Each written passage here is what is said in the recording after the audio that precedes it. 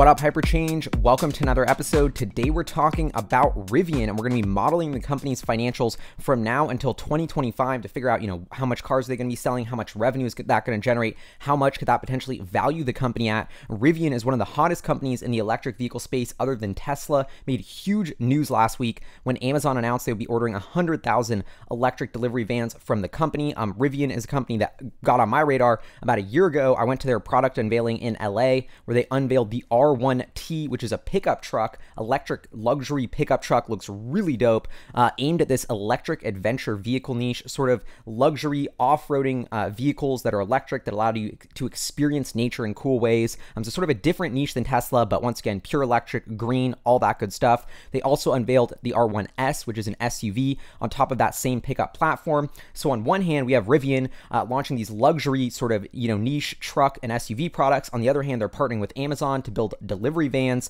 They also took on a huge investment of $500 million from Ford to develop electric vehicles for them as well. So a ton of different ovens in the fire for Rivian. I think this is a really, really fascinating company. I've been to Detroit, visited one of their headquarters or design studios, was very, very impressed with what they're doing. I had a chance to talk to the lead designer. Me and Sean Mitchell went and visited. I think this company is posing a real, in terms of EV startups that I think are formidable and actually have a chance to go the distance. I think Rivian is one. They have RJ Scaringe, an amazing leader who's been able to raise billions of dollars of capital to get them well funded. They've been developing this for 10 years. They're ready to bring it to market. With all this news swirling, I feel like I had enough data to sort of make a back-of-the-napkin financial model for the company. So welcome to Google Sheets world. This is my financial model that I made for Rivian. So Rivian I haven't been in contact with them about this at all. This is not official numbers. This is just my estimates. I'm going to put a link to this Google Sheet in the description so you guys can totally check it out, play with it, edit it, download it, put in your own estimates, tweak it, all that good stuff. Of course, I'm open sourcing it. So anyway, let's get right to it. So I tried to organize the business into three different buckets. Essentially, Rivian, we have over here, the main car business that they have. Then we have Amazon. Because of the Amazon partnership, I think Amazon's going to be a big partner, the delivery van business, and then potentially semi-trucks, more on that in a second. And then we have the Ford and other business, which is, like I said, they're developing that some technology for Ford to bring a vehicle to market. I think they're talking to a bunch of other auto companies on the back burner as well. There were some rumors about GM, so I decided to lump that all in with the Ford business. So let's just start with the Rivian business and see what I'm projecting there. Let's hop right into the details tab because this is where it gets fun. Starts out with units delivered of each product. We have three products for Rivian, the R1T, which is that pickup truck that they say is going to start deliveries in 2020. And then we have the R1S, which is their SUV, which I think is going to start deliveries in 2021. But these are luxury high-end cars. And so these are going to sell not that many. I think Rivian's guided to sell about 80,000 of these cars, total 70 to 80,000 of the R1S and R1T annually at maturity. So that's basically what I have them doing, hitting sales of 40,000 units per year in 2020. For both the R1S and R1T, and then sort of capping out and staying there. And then with the average selling price, I have it starting at 100,000, more premium, higher end battery configurations to start, dropping down. Rivian's also going to start to unveil cheaper battery configurations over time. So I think that's going to drop the ASP to where it averages out there at about $80,000. And so $80,000 times 40,000 units equals $3.2 billion in revenue from each of these programs. So in 2025, so we're looking at $6.4 billion in revenue in 2025. So pretty simple how I get to this calculation. As you can see, Rivian's first revenue, $200 million in 2020, coming from those 2,000 deliveries of the $100,000 truck. What I really thought was interesting that I found researching this video is the rally car. So this is something that Rivian has said is their third car in development. They do, even RJ Scaringe in some interview with Bloomberg said they want to bring like 6 electric trucks and pickups to market. And additionally, as part of their future roadmap is this rally car, which I think if you think about Rivian's mission as an electric adventure vehicle company, I think this fits in perfectly, like a car that gets muddy, that goes through the dirt, that's sort of like a compact version of what they're doing with their trucks. I think that has a much bigger addressable market than their trucks, frankly, and actually is kind of a product I'm really excited about to hear. And there is like a couple pictures online of like a leaked part of it. You can't really see anything at all, but it looks like they're already working on it. So anyway, totally speculative, but I have them starting deliveries of that rally car in 2022, 10,000 units, ramping up to an end maturity about 100,000 units per year. I think it's going to be cheaper, ASP around $50,000, and there you have it. So this is, which actually, if you look at it as a standalone product, $5 billion in revenue in 2025, we'll actually be doing more revenue than the R1S or R1T standalone. But Combining this all, the revenue, we have Rivian basically scaling from 2,000 units in 2020, 20,000, 60,000, 120,000, 160,000 to 180,000 units sold in 2025, producing about 11.4 billion in revenue. Here is the blended gross margin of these vehicles. Just really simply, I just estimated gross margin. I put 25% at an end state because it's sort of a luxury brand. That's about what Tesla's target is for their vehicles. So sort of a guess, but that's what I assumed. So there we have the Rivian side of the business, essentially a business that scales from zero, maybe about 200 million in revenue next year to potentially about 10 billion in revenue in the next 5 years with the R1S, the R1T, and then one other car, which is that rally car. So a $10 billion business from just the Rivian brand alone. So I think that's some exciting potential. And if you think about, what's Rivian worth today, just to get a little sidetracked, they've raised about $1.5 billion this year. My guess is they're probably raising around a $5 to $7 billion valuation right now. So I think if you just think about that, well, the Rivian brand alone could be doing 12 billion in revenue, 11 billion revenue in a couple years. That could justify a 10 billion, 20 billion valuation just alone. There's upside right there. So I actually think the investment case for Rivian at 5 to 7 billion makes a lot of sense, at least on paper with these numbers. Anyway, let's move down to Amazon. So Amazon here in the yellow, I have that starting in 2021. Now there is some discrepancy here because Jeff Bezos in this press release apparently said they're going to start deliveries in 2021 of these electric delivery vans, and they're going to scale it till 2024 and have 100,000 on the road. But the problem with that is then in the official press release for Amazon, they do say they want to have the first vans on the road in 2021, but they're not going to deploy that 100,000 till 2030. So who knows what it actually is. I assume the rapid build out, and this is sort of a bull case model. Like I wanted to be as bullish and optimistic as possible, sort of giving Rivian the benefit of the doubt just to see how good it could be. So I assume that they deliver all 100,000 of those through 2024 and then actually expand that business. So here's the delivery vans, 5,000 of those in 2021 hitting deliveries. We're talking about an ASP of $45,000, which is a little higher than my last video. We have that scaling to 15,000, 30,000 units a year, then 50,000 units a year. So that hits that 100,000 total deployed by 2024. And then I actually have that ramping another 75,000 units of delivered to the vans. I think Amazon's not going to stop at 100,000 of these. If it's going, it's working, and they really want to push out and move into this infrastructure, I think they could be buying way more than 100,000 vans in the long term. Now let's go into the semi-truck, because I think this is something that hasn't been talked about at all, that this is just me totally randomly making this up, but I think that, Amazon has a huge demand for its Prime shipping service. They need trucks. They're moving vertical into shipping with Amazon. They're leasing planes. They're leasing trucks. I think they're going to need to eventually want to launch their own electric semi-truck, and that's why we've seen Tesla bring their semi-truck to market, launch it. Everybody's putting out a ton of pre-orders because I think the economic case makes sense for an electric semi-truck, and Amazon is going to need a lot of them. So I think Amazon is probably already working with Rivian to develop an electric semi-truck right now. And so I assume that that starts deliveries in 2023. Who the hell knows if that's right? Scales to 10,000 units a year by 2025, 200,000 ASP. So this is a $2 billion a year business if they sell 10,000 trucks a year. Just to put it in context, there's about a couple 100,000 trucks sold every year in North America. So 10,000 electric trucks for Rivian to Amazon doesn't actually seem out of the question. I think they could ramp that to 20,000 semis a year, maybe even more longer term, depending on how big it gets. Anyway, blended gross margin I have starting small, then ramping up and staying stagnant at 20%, which is probably a high... I don't know, because Amazon is notorious for like squeezing out every single drop of profit from their suppliers. If Amazon and Jeff Bezos go to the table and they say, we want to buy 100,000 delivery vans, you bet you're giving them a really good deal on the gross margin. And so I think 20% could be optimistic, but either way, I wanted to make it lower than Rivian's core direct-to-consumer brand.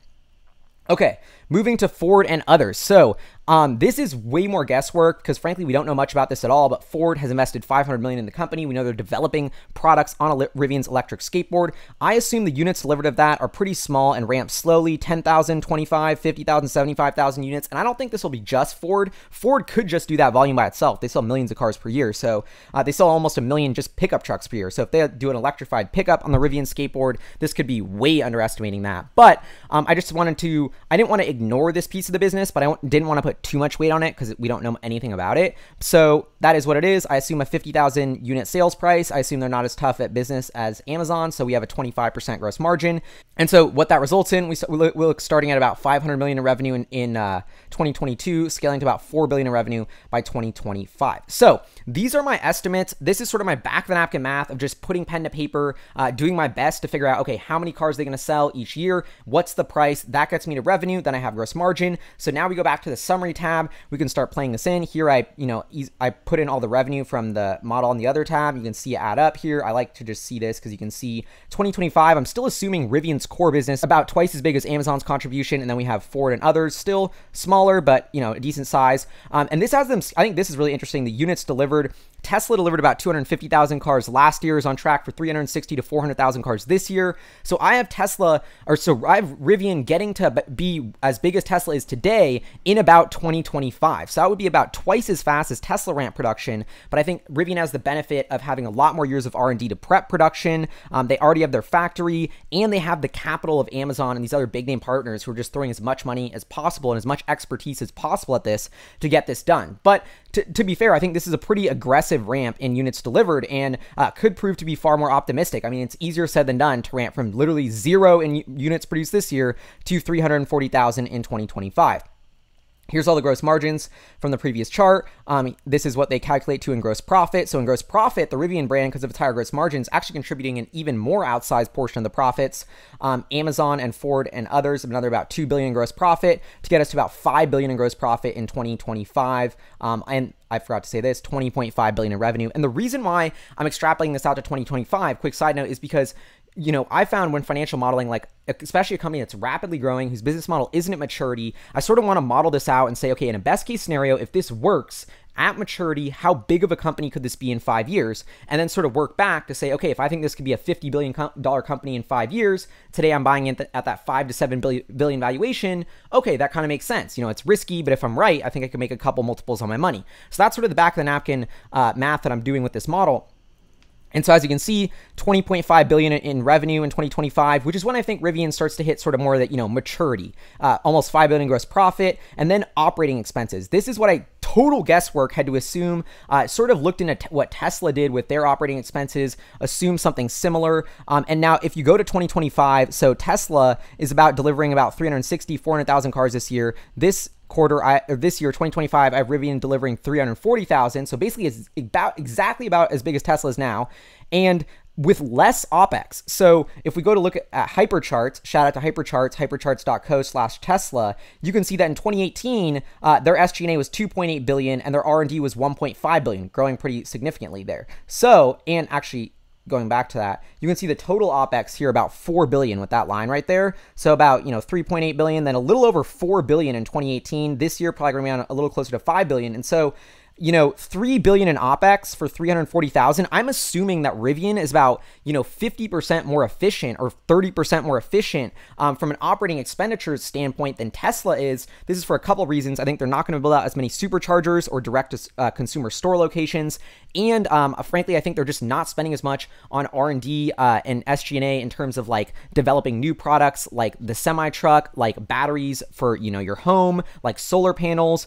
These are all and R&D for autonomous driving, the full self-driving chip. These are all R&D projects that Tesla's doing that they brought in-house that Rivian, I think, will outsource. So I think their OpEx could be a little bit lighter than Tesla's, but who knows? I frankly think this is a very generous assumption for Rivian's OpEx. I think the one thing where this model is going to be totally wrong is that there's just a lot more fat at Rivian than there needs to be because they're like a startup. They've raised billions of dollars. I think they're going to need to go down some sort of slimming exercise at some point, and if they want to hit this model. But anyway, I wanted to put in these numbers to see if they really streamline it and they do it super efficiently. How profitable could this be in 2025? 3 billion in OpEx. Let's run with it. You can change it in your own model if you want to. That gets me to 1.8 billion in EBIT, earnings before interest and taxes. And if I times that by 25, you got to put a 25 multiple on it. We're looking at a $47 billion potential market cap in 2025 for Rivian.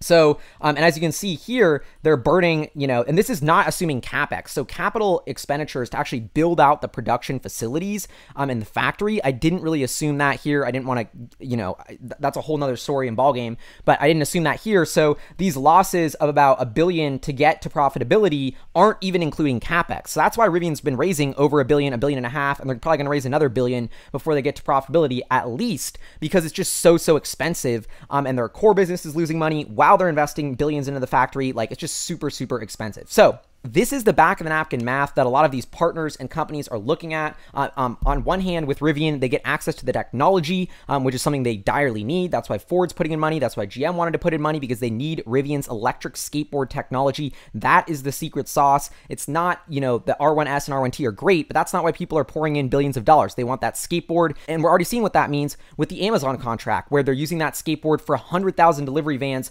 Literally one contract of 100,000 vans is going to already, start to dwarf what Rivian's doing with the R1S and R1T. So with this model, I think I sort of assume a future where Rivian still focuses on their main core brand as the essence of their company. But I actually don't think, I think there's a good chance that that's not the case, frankly, and that Amazon sort of starts to monopolize this tech and says, wait, this is working. This is really, really good. We want to put all your battery and manufacturing capacity into electric delivery vans, into electric semi-trucks. Screw the Rivian brand. We don't even really care about it. It's not really making us enough money. And we're just going to go all into the sort of back-end delivery logistics infrastructure. If they do that, I could see Amazon buying out Rivian for like 10 billion in a year or two after they start to validate this, scrap the main brand, and just, basically Rivian becomes Amazon's electric vehicle play. And so I don't know, I'm sort of torn between this future. Like, is Rivian going to stay independent? Is Amazon going to acquire them? Are they going to be this the Android to Tesla's Apple, where Tesla's this closed ecosystem, battery, skateboard technology? They have their own luxury brand. They have their own,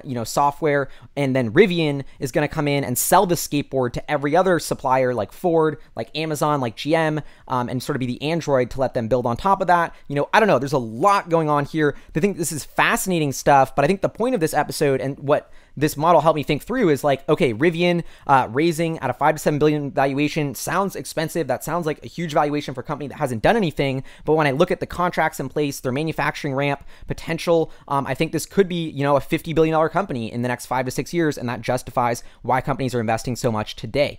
Anyway, this is Hyperchange. Would love to know what you think in the comments below. Download this model, play with it, edit it yourself. Huge shout out to our Patreon supporters, producers, funding the channel. Hyperchange, scrappy, independent startup, bringing you guys the news.